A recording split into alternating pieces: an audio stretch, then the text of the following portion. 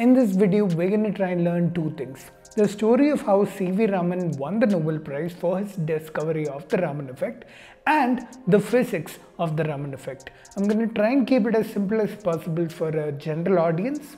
Let's begin.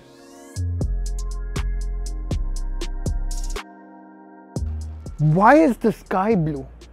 I know it's a pretty trivial question and many of you probably already know the answer, but for those that don't, that answer is not the Raman effect. But I think it's a good question to start with to learn what the Raman effect is. So why is the sky blue? Why is anything any color? When we look at something, the light coming off that object is what determines its color. So when we look at the sky over here and it looks blue, that means blue light is coming from there. But how? I mean, the sun is over here, there is no other light source over here. So where's the blue light coming from? I'm going to show you two pictures. These are photos of the sun taken on the earth and the moon. You can see the obvious difference.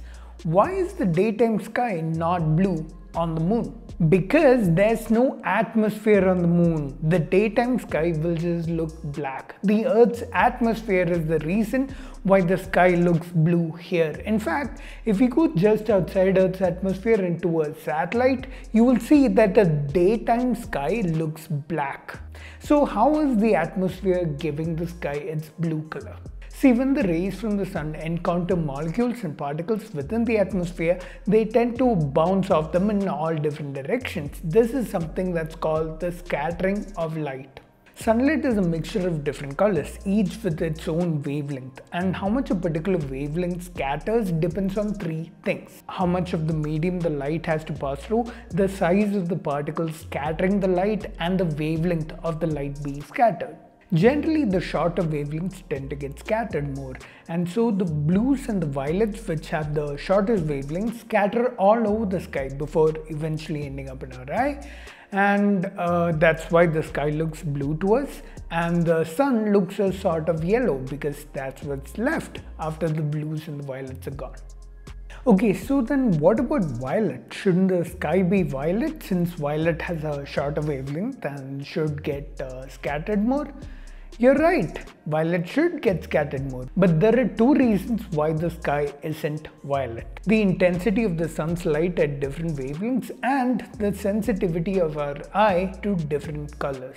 If we look at this graph, the intensity of violet and ultraviolet wavelengths in sunlight is less than that of blue. So there literally is less violet and UV coming from the sun. But if you really wanted to see it, you could use a UV camera which specifically shows you ultraviolet light. There's a video by Veritasium where he does exactly this. And look at the sky, it looks very foggy in UV, right? That's because of this scattering. The other reason is that our eye is more sensitive to blue than to violet. That's why the sky is not violet. Also, scattering of light is what's responsible for the color of a sunset. See, during sunrises and sunsets, the sun is closer to the horizon, meaning the light from the sun has to travel through more of the atmosphere to reach us. This means light has even more opportunity to get scattered, so even the yellows and the oranges get scattered and those regions of the sky appear that color. Great, this is scattering of light 101, more specifically Rayleigh's scattering of light because it was first proposed by the British physicist Lord Rayleigh. So where does CV Raman come in all this? Chandrasekhar Venkat Raman was an Indian physicist who was already pretty well established in India during the 1920s. He was a professor of physics at the Rajbazar Science College under the University of Calcutta. And his research was primarily in the field of acoustics, particularly stringed instruments like the veena and percussion like the mridangam and the tabla. In 1921, he got an opportunity to go to England for a lecture where he met the likes of J.J. Thomson and Lord Rutherford, who gave him a warm reception. On his way back, he was on a ship over the Mediterranean Sea, and the striking blue color of the sea fascinated him. The existing explanation at the time for the color of the sea was that it was reflecting the color of the sky Raman was unconvinced by this explanation and he decided to do some experiments and observations with the instruments he had on board the ship. He determined that the water molecules themselves were what's responsible for the scattering, causing a deeper blue than the blue of the sky. But remember, we are still talking only about Rayleigh scattering. Raman wrote a letter to the Nature and got an article published with the title The Color of the Sea. Interestingly, his enthusiasm for his work was such that he couldn't even wait to get home to write this letter, because the letter bears the address of the harbor where the ship was docked and not of his home. This incident was what got Raman interested in the scattering of light and what would eventually lead to his discovery that won him the Nobel Prize. For the next decade, Raman dedicated his team and his research to the scattering of light. In 1923, Arthur Compton discovered that there's a shift in the wavelength of an X-ray photon after interacting with a free electron. He won the Nobel Prize for this. Now, Raman wondered if this was possible with visible light as well. He and his student K.S. Krishnan discovered something with the following experiment. They passed sunlight through a violet filter which allowed only violet light to pass through, and they passed this violet light through a liquid sample, and the scattered light was passed through a green light filter and observed through a spectrograph.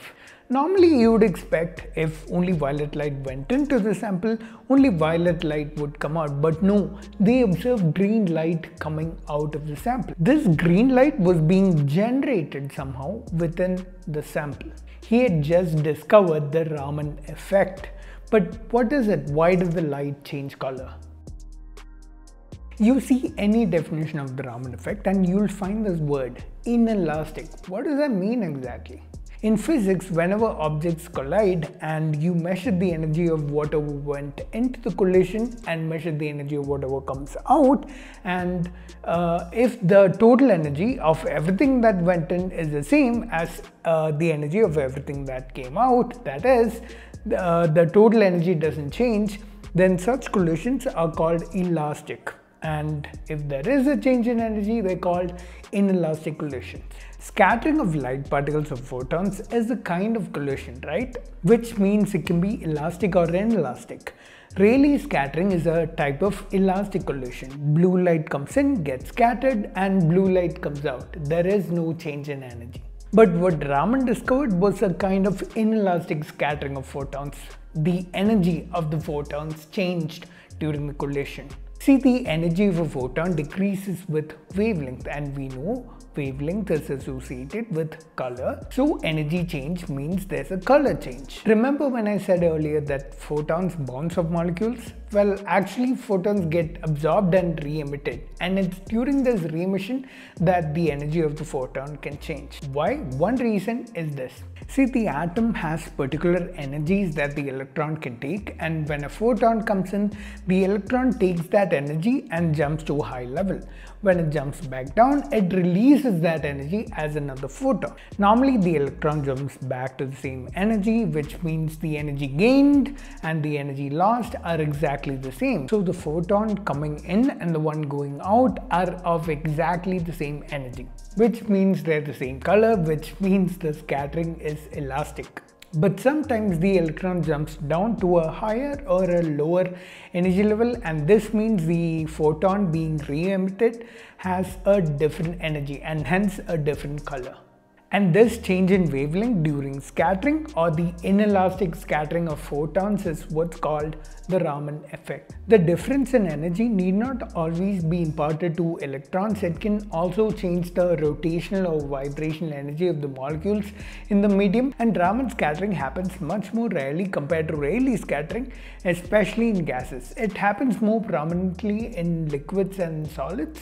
Raman and K.S. Krishnan did this experiment in 1928, observed and measured the wavelengths of light going in and coming out of the sample, and they published their results in the journal Nature in April that year.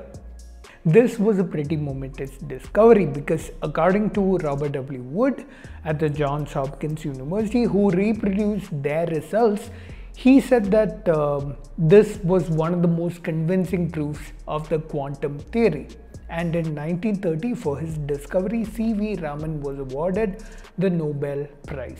He made the discovery on the 28th of February 1928, and that day is observed in India as National Science Day.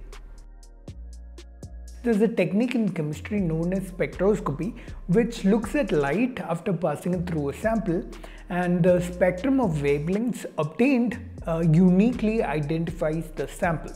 Spectroscopy is how we learn about the gases in a planet's atmosphere before we even go to those planets. Raman scattered light is often used in spectroscopic techniques.